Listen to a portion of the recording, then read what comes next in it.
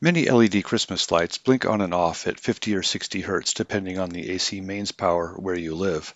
I don't like this blinking. It's easy to see it if you take a video and slow it down. This scene shows two strands of Christmas lights. The one on the left contains two groups of 50 LEDs each. You can see the 60 Hz blinking in the slowed video, and that the two groups blink in an alternating fashion. This video is about measuring the frequency of the blinking using a phototransistor, an ESP32 microcontroller, and some other stuff. You can see that the LED strand on the right does not blink. I modified it using a bridge rectifier and filter capacitor. I may make a short video about this, but I don't recommend this Christmas light surgery. I think it makes a somewhat dangerous product even more dangerous. So this video is about building a gadget to measure the Christmas light blinking. It's not difficult. Here's the gadget. On the right, you see a pipe. There's a phototransistor in it. It measures the intensity of the light. On the left, you see an ESP32 microcontroller module next to a screen that displays results. It shows the frequency of the blinking and also a waveform showing the intensity of the light. It alternates between these two. Measuring light intensity with a phototransistor is easy. Just be sure you get one that has reasonable sensitivity to visible light. Avoid black ones. They are for infrared. Then, connect the phototransistor in series with a resistor and probe with your oscilloscope. More light causes more voltage across the resistor. You can see a scope capture of a Christmas light blinking at 60 Hz with a 20% duty cycle. If you have a pocket-sized battery-powered oscilloscope, you're done. Go measure lights blinking. But my oscilloscope is not portable, so I decided to build something. It's simple, but was more interesting than I expected. Here's the gadget's architecture. On the left, we have our phototransistor and resistor. There is also a potentiometer voltage divider that creates a threshold voltage. These feed into an op-amp configured as an inverting comparator. This converts the light signal that may not be fast rising in full scale into a better signal, one that rises and falls quickly and is full scale. The inverting comparator output signal is high whenever the light signal is below the threshold set by the potentiometer. The comparator output drives an interrupt pin on the ESP32. It triggers on the rising edge. The ESP32 finds the signal frequency by measuring the time between the rising edges. An analog-to-digital converter on the ESP32 captures the light intensity signal at a reasonable sampling rate. This appears on the OLED screen as a waveform. The signal level of the threshold signal is also measured and displayed. ESP32 analog-to-digital converters are not very good, but they're good enough for this. Here are a few more circuit details. You can pause and study them if you wish. Ignore the sine wave generator V2. It's only for simulation since I have no idea how to simulate a phototransistor in LT-Spice. The op-amp you use matters. It needs to work rail-to-rail, or at least nearly so. It also needs to work with a 3.3 volt supply. I found the MCP6002 to be an excellent choice. They are cheap and still available in DIP packages from DigiKey in the USA. This is a good op-amp for projects involving a 3.3 volt microcontroller. Note that I first tried using an LM393 comparator that was in a kit from China that I bought on Amazon. This means that I can't be exactly sure what that part is. LM393s in general are notorious for some oscillation at the signal edges. I tried a couple of techniques to eliminate this without total success, so I gave up and switched to the op-amp. Resistor R1 is important. It gives the comparator hysteresis, meaning the thresholds on the rising and falling edges are slightly different. This eliminates bouncing right at the threshold point. You can easily find videos on hysteresis on YouTube. Now let's test some Christmas lights.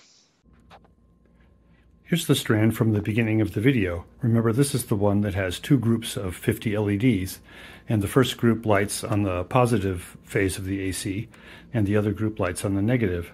So if we make a measurement, let's say of this orange LED here, okay, we see 60 Hertz with a duty cycle that's about 25%.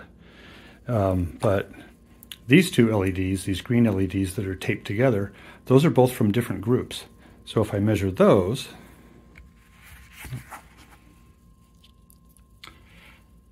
we see something different. It's measuring 119 Hertz, and we actually see two different kinds of peaks. And one of them is the LED, the shorter one, say, is one of the groups, and the taller peak is an LED from the other group. And they're at different amplitudes because the LEDs aren't stuck in the tube equally. And that also causes a little bit of jitter in the edge detection, and that makes the frequency measurement off by just a little bit. But here you see basically both phases because of the two bulbs. Here's a Christmas tree with incandescent Christmas lights, so we don't expect any blinking at all if we make a measurement.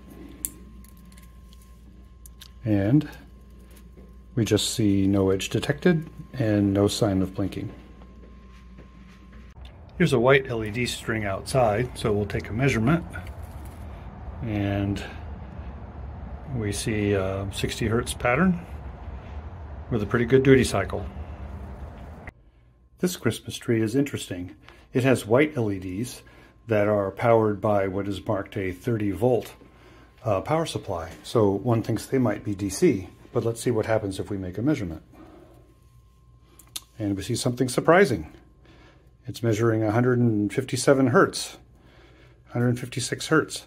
So these are blinking at a fast and very unobjectionable rate, but it's surprising that they're blinking in a detectable way at all. I would have thought they were driven by a switching power supply, giving something that would be more like DC, or at least so high frequency that this detection scheme would not be able to see any blinking.